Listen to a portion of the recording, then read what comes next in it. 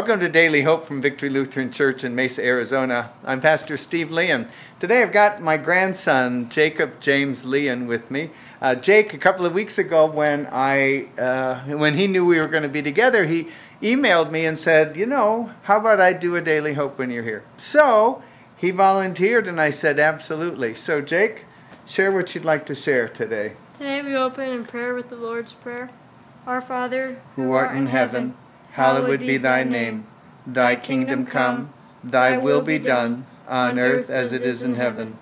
Give us this day our daily bread, and forgive us our trespasses, as we forgive those who trespass against us. And lead us not into temptation, but deliver us from evil.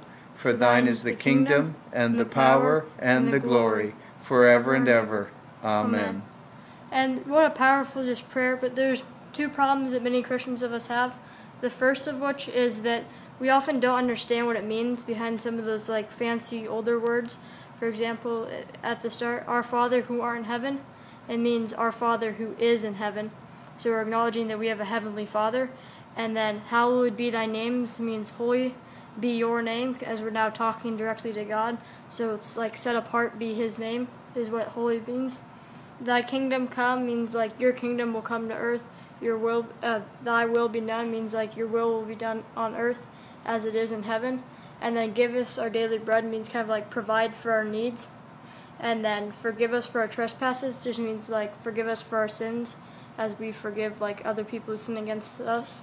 And lead us not into temptation of like things from the world, but like deliver us from the evil things of the world also, because God is the power forever and ever and ever, and the glory. And then the other main problem is many of us, myself included, don't pray the Lord's Prayer and many other prayers. We just like merely say it. We just kind of subconsciously say it like when the pastor tells us, or like the favorite like prayer we do like before we eat. We just kind of rush through it just so we can go and eat. We don't really think about the words that we are saying. Yeah.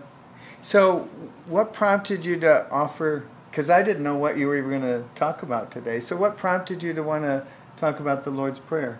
I don't know, I just kind of felt like it was something, felt called to do it by God. Good for you.